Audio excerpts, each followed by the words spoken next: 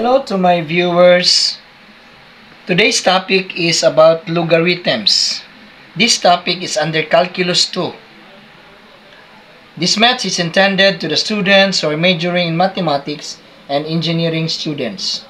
So I have here number 1, integral of e to the 2 theta d theta over 1 plus 3e raised to 2 theta.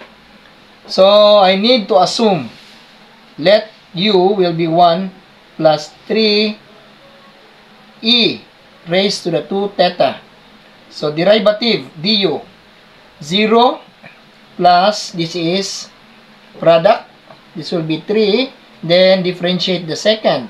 So this will be 2 times e 2 theta. Then this will be, okay, I need to put square brackets, then plus, copy the second, e 2 theta, derivative of the first, that will be 0. And this will be d theta. du, this will be 0, eliminated. So this will be multiplied. So I've got 6 e 2 theta plus 0. Then this will be d theta. So I need to erase this one. So du is equal to 6e 2 theta d theta. So I need to divide both sides by 6. So 6 will be crossed out. So I have now du over 6 is equals to e 2 theta d theta.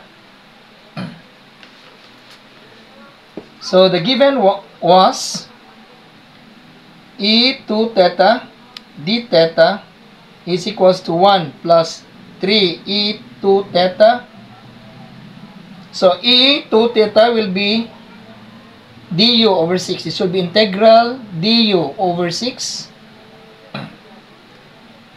Then what is 1 plus, because this is our u, 1 plus 3 e 2 theta. So this will be u. And then I need to write in simpler form. So this will be over 1. So this will be integral of du over du over 6 times reciprocal 1 over u.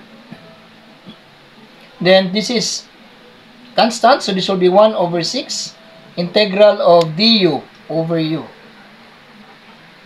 So in here, so this will be 1 over 6. The integral of du over u is ln u plus c.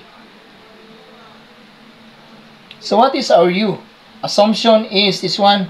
So this will be 1 over 6 ln 1. Substitute the value of u, 1 plus 3 e 2 theta. Then this will be plus c. So this is the answer, and that's all.